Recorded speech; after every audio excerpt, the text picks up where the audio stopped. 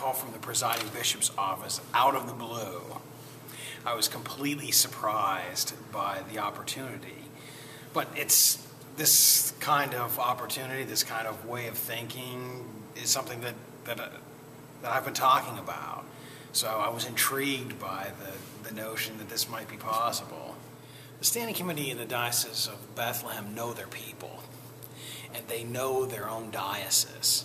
They've clearly built relationships over the course of years, and are now using the capital that they've built through these relationships to make some very important decisions. It's good for an organization, a diocese, to be able to say, this is what we need. We need space for prayer and discernment. And not only are we going to create the space, we're going to do it in a different way. We're going to engage this in a way that is not being done widely across the church. We're willing to take a risk. But the risk is for the sake of discernment about the future. And this is a group of people that are clearly committed to the well-being, to the spiritual vitality, and to the growth of their diocese. I think my role is going to be to walk alongside of the people of Bethlehem, the standing committee, the council, the lay leaders, and the clergy of the diocese, and to help to give voice to a vision that they're beginning to articulate, and to help to make what their dream, what their vision, and what we will discern together a reality, both for the Diocese of Bethlehem and for the Episcopal Church. At the core of the way that I approach the office is out of a deep and centered relationship with God and a collaborative way of working. That it would be unlikely, and I think I can say with confidence that during my episcopate I've never lone rangered anything. And it's important for people to know that I'm highly collaborative. And that works for some, and for those who like to have it laid out for them and be told the way that it should be, that might be disappointing. The key priorities are to get to know the people of the Diocese of Bethlehem. That's number one when I arrive in Bethlehem.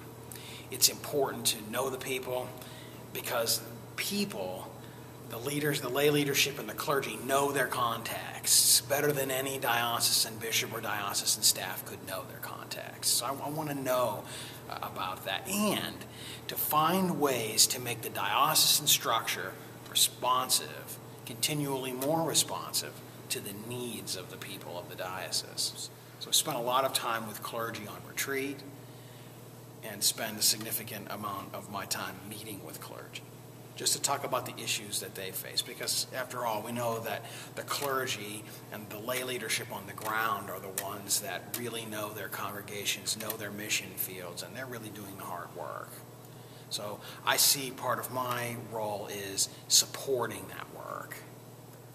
Well, I can't say whether Lauren is excited about our 1.5-year-old. She seems to be. I think she'll just be happy to be wherever we are. But Carly certainly is looking forward to the opportunity. And she's a Christian educator, a lay professional in the church, so she brings a lot of expertise. And it's hard to say. Maybe she might be the better part of this deal. I would say core to helping me to stay centered is a prayer life. And a daily life of prayer, both individually and in community. I also have had a spiritual director for a number of years, and am involved in groups where we're able to hold each other accountable spiritually. And that's important. Spent the last several years studying organizations and organizational leadership, and thinking about ways of structuring to meet the needs both internally to an organization and externally. And so these studies will come to bear as we think about how church can carry out its mission in the world given the context of the 21st century. I think what I have is the ability to bring practical knowledge from the organizational field and see how it applies to the church. And this endeavor is just one way of doing that. The fact of the matter is that now we're looking at new models of ministry. And when we're experimenting and we're trying new models, we're going to fail a number of times before we can succeed. We don't know what works. The Diocese of Northwestern Pennsylvania is in a primarily depopulating region, and we're trying new models. Some of them work, some of them haven't. But what, in the end and at the bottom of all of this, is God, and God's grace and God's love for us.